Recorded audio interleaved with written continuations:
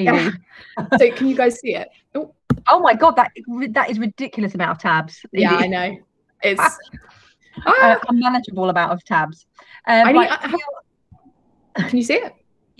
Yep. So, ladies and gents, we do have one gentleman, Mr. Birkinshaw.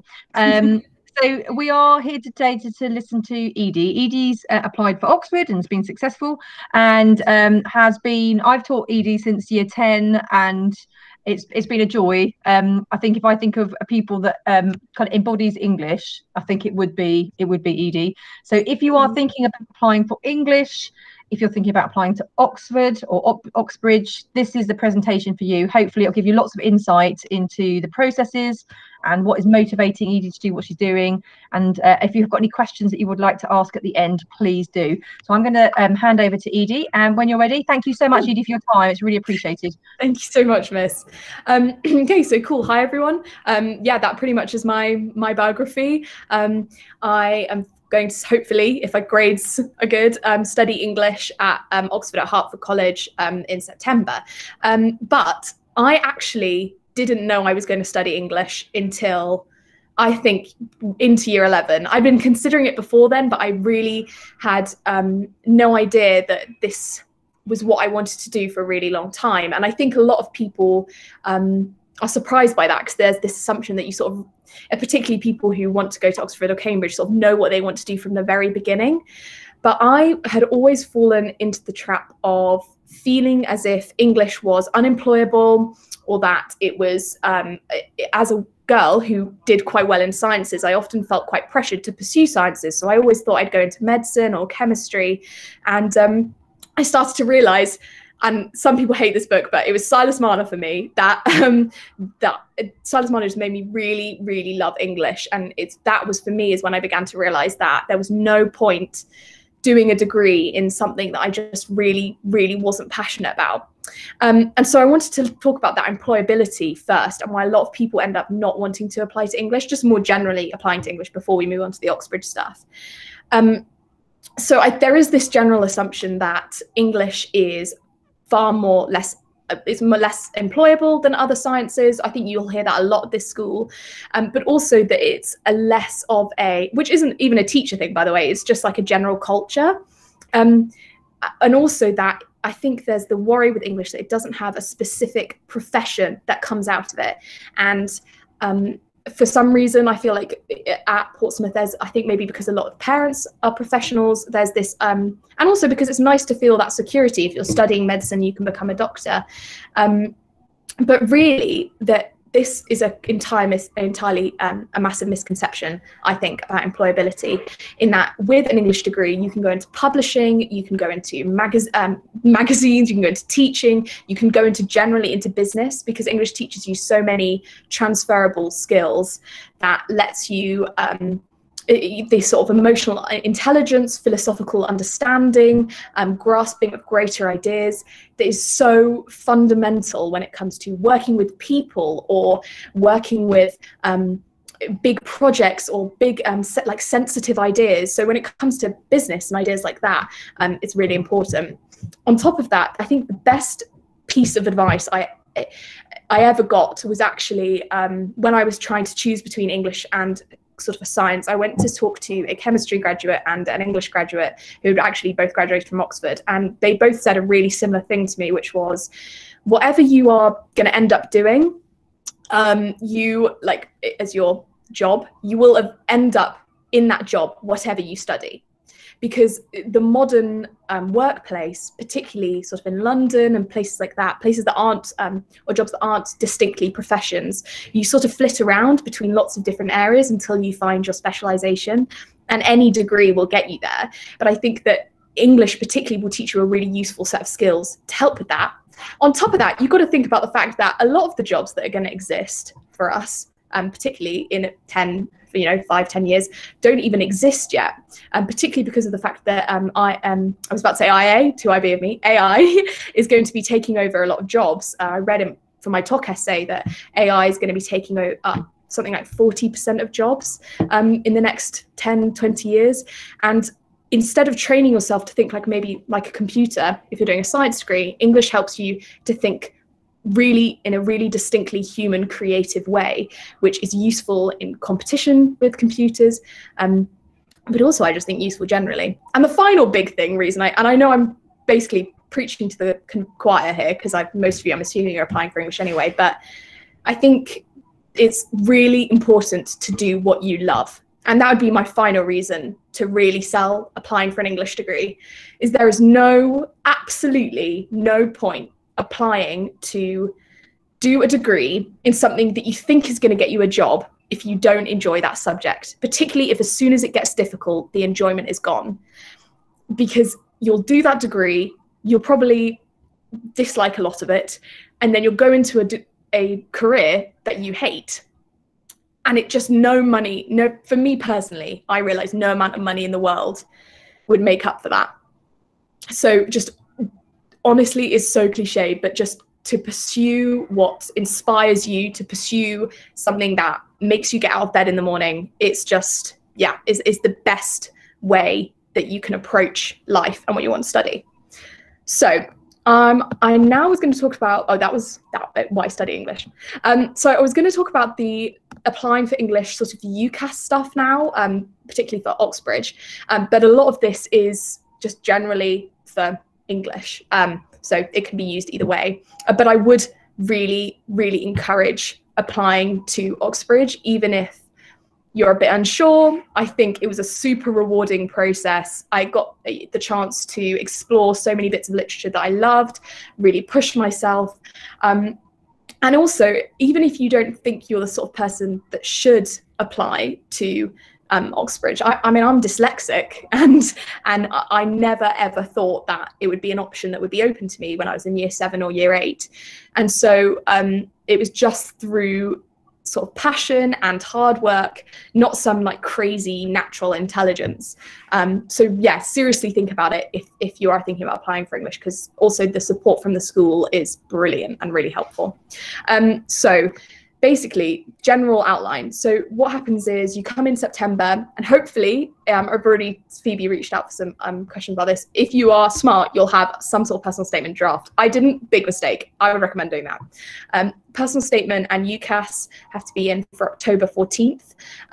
The school asks for most of the Oxbridge, so that's the actual Oxbridge deadline. The school asks for most Oxbridge students to have theirs in on September the 14th. I didn't have mine on September 14th. Sorry, Mr. Birkinshaw. But that was because I was stupid about my personal statement. I didn't have everything ready, but it's okay. Sort of having that, it's more of an aim, a goal, to get most of them in then, and then the school can work through them in time to submit them, because they've got to go through a second sort of verification process. Then, after you will have submitted your personal statement, and I'll go through these in more depth in a second, in early November, you have to do an ELAT. This is just specifically for Oxbridge, by the way, which is a sort of very similar to the GCSE poetry essay you do. It's like a comparison of 2 texts that you see, and you also have to submit an essay, which is submitted work. If you're applying to Cambridge, you also have to do an SAQ. That I think Mr. Birkinshaw will have more information on that. I didn't do one because I didn't apply, but it's some sort of form and like survey and questionnaire really, so Cambridge gets to know a bit more about you. And then you also have interviews if you get through in sort of early December. So further reading for an application for Oxbridge, but also just generally, is obviously for English one of the most important parts of your application. And of course, I'm sure all of you read really widely, and as you know, read what interests you, and so already have sort of a good basis in your reading. The most useful thing I think I did was Mr. Birkinshaw probably remembers this. I think about a year ago, just before you went into lockdown, I sat down and had a conversation with Mr. Birkinshaw where we mind mapped sort of ideas I had, or areas in my reading that I had already progressed, and then developed those sort of distinct themes I had already researched. Because this gave my thinking far more structure. Instead of just having read loads and loads and loads, instead I could read less and give it more of a body, if that makes sense, to have distinct areas of interest to explore and be able to talk about confidently and can make connections between different texts. For me, these areas ended up being women's literature, because it was something I'd already studied quite a bit. I love George Eliot. I was going to do my extended essay on her, and sort of the Brontes and Austen, but a bit more Victorian, so people like that. And also more modern as well. So I talked about Bernardo Evaristo, Girl, Woman, Other, if any of you have read that. Very good in my interview. And also Room of One's Own, that sort of thing. Then I also looked at eco-criticism because I just found it really interesting. It was really new, a new idea of thought. Mr. Birkinshaw knew it very well, so he could help me with that. And I'd also read this book called The Overstory, which I put in my personal statement.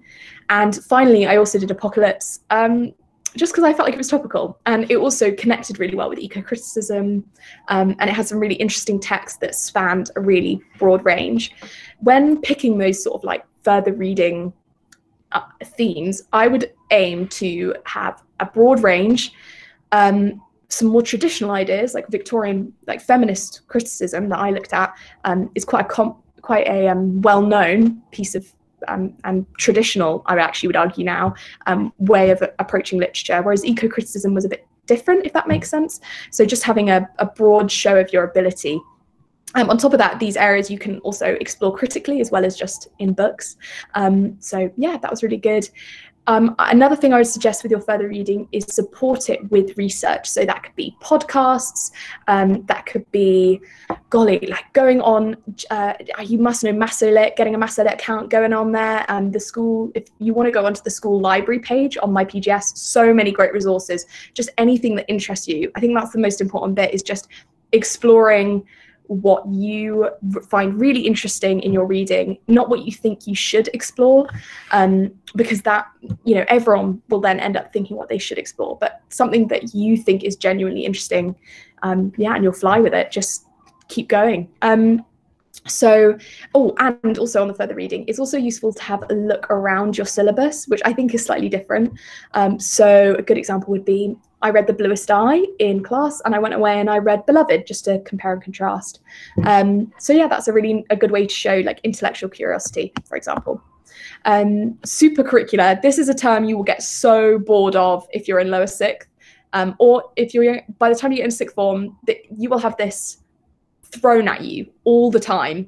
Supercurricular, if you don't know, is basically meant to be like extracurricular, but more academic. And so it includes things like, it technically includes your reading, but also other things like courses that you do. I didn't do any courses, or like essay competitions, or the blog and the magazine, which, by the way, are so useful. Recommend that. I think, and I come onto this bit in my personal statement section a bit, in that I would use, if I were you, use supercurricular as a tool to develop your ideas, not as a way to show intellectual curiosity, because that'll be shown through your reading. You don't need to be like, oh, I entered this essay competition, I entered that, or at least you could. I personally didn't in my personal statement because of reasons we'll discuss later, but I used mainly the blog and the magazine. I entered like 1 or 2 essay competitions, but I didn't find them that useful personally. But in the blog and magazine, I wrote articles to explore my areas of interest. I did lit socks to explore my areas of interest, and sort of create theses and ideas surrounding those sort of themes, if that makes sense.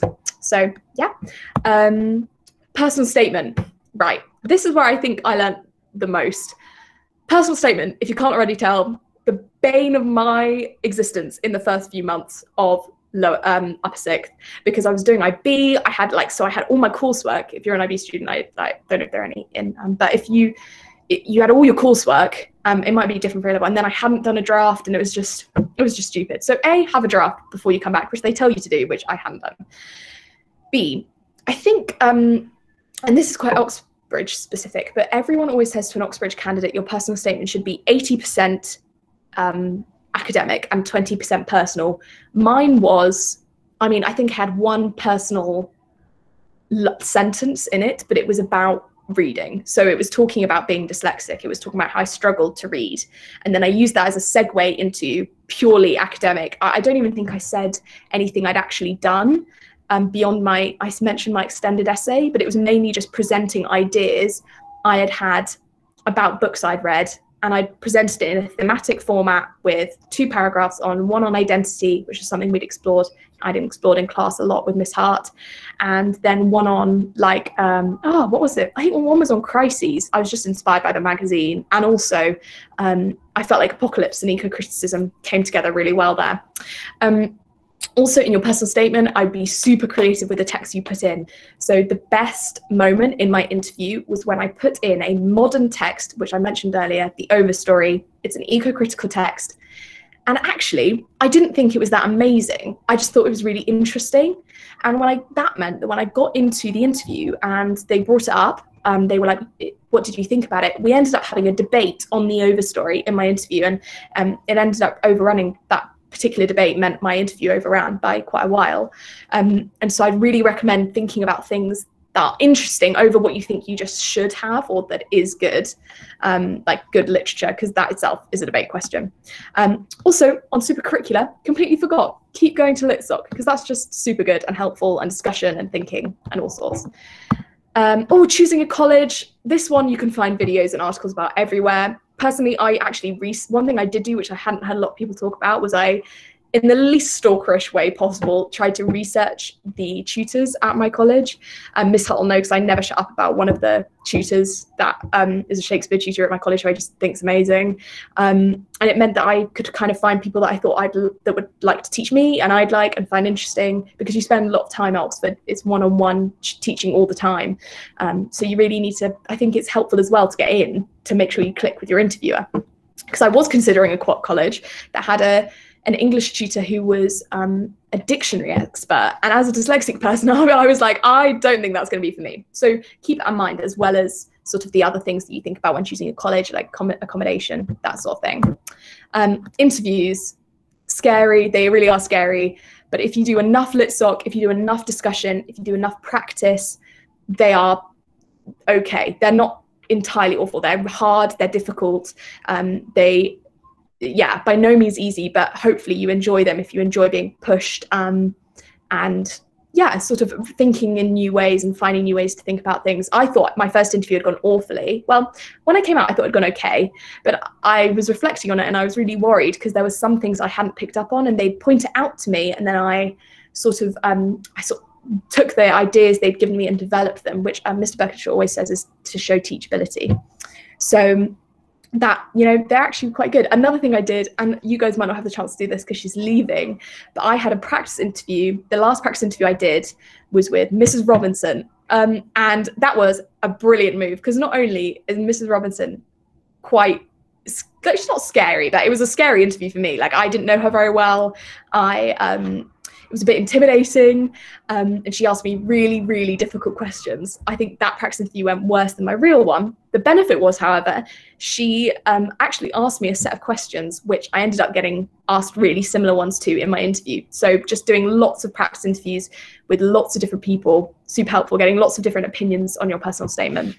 So yeah, I think that's the end of my slides I have. I'm happy to do any questions. I'm sorry that was really Oxbridge based. If you guys have anything.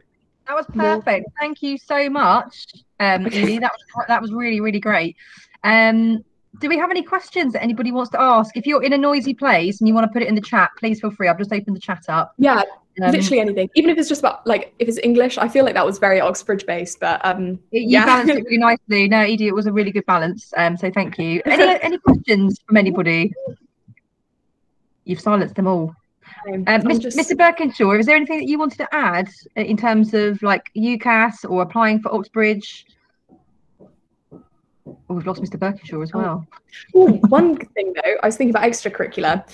If you just on what's on the top of my head, anything that you might want extracurricular wise that you would have put in your personal statement, I had ended up having put in my reference because I ran out of space. So don't worry if there is something that you think you've done that's really impressive, that can go in your reference. I just personally chose to have mine. Oh, sorry. So Isabel is asking, what are your safe options? What are my safe options? Okay, so I have I've applied to Lancaster, which I loved. I thought it was really lovely there. My history teacher went there. And also it had a really nice flexible course. So I could have done a module in history if I wanted to, and also a creative writing module, which was really appealed to me. I also applied to York. That was kind of a last minute decision. If you want to know my thing behind that, I think it was that it's good for English and it's collegiate. And then I also applied to Edinburgh and St Andrews. I haven't heard from them yet. So my offers from Lancaster is IB. Oh, everyone's leaving. For IB is 32 points with like ABB or something like that. My York offer is AAA, 34 points, but my Oxford offer is 38 AAA. So I don't know. It's yeah, Lancaster basically. Anyone else? Lovely, thank you. Maddie and Daisy had to go, and so did Rebecca, but they're all saying thank you. Okay. I think we're done. I think with questions. I think Naomi's got a hand up. Naomi. Sorry, this might sound stupid, but did you when you were applying and with IB and all, did you have time to like balance like having a life as well? Like, oh, that's Naomi, don't you worry. I would say so. Yeah. Well, listen, no IB student. There's a very famous IB triangle that says you can never have like all three, and it's meant to be like your life, your sleep, and your work. So IB is always a balancing act anyway. I would say, yeah. I think I could have handled it better. I think I could have, for example, done my personal statement earlier. But I still managed to. The Oxford application system, particularly if you're doing A-level, because I know your year can't do IB, is genuinely, I just made it unnecessarily stressful for myself. You can definitely balance having a life, going out with your friends on Fridays, or, I mean, I couldn't do a lot of that anyway due to lockdowns, etc. But it becomes, yeah, I hope so. I hope I have a life, Naomi. I don't know. You can ask Hamish. He'll give you a good answer. But yeah. I love that.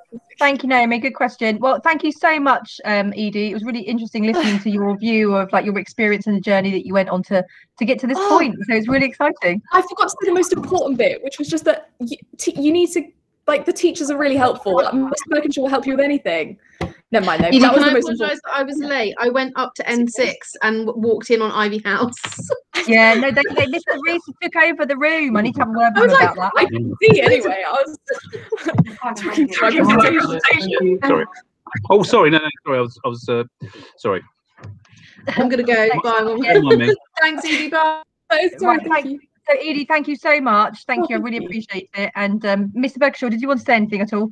No, just thanks very much, Edie. Fantastic. So thank you. It was really good. Thank you. Cool. Really interesting. So thank you, and I'll see you later, Edie. See you later. Bye. Bye. Take care. That was all right, wasn't it? That went well. I'm just going to turn off the recording. Hold on. Oh yes.